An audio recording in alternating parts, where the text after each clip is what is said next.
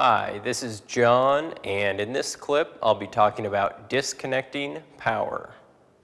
Whenever you need to change a saw blade or perform any other type of maintenance on a tool, you always want to make sure you disconnect the power to that tool before you make any adjustments. Now, just checking to see if the tool switch is in the off position is not good enough.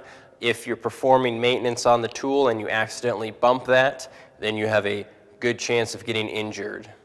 Now, there's two main ways to disconnect power from your tool. The first one is to locate your tool and trace the cord back to the outlet that it's plugged into and go ahead and unplug it.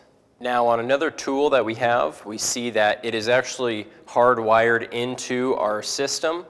So to shut off the power to this tool, we need to locate the proper circuit and flip that to the off position.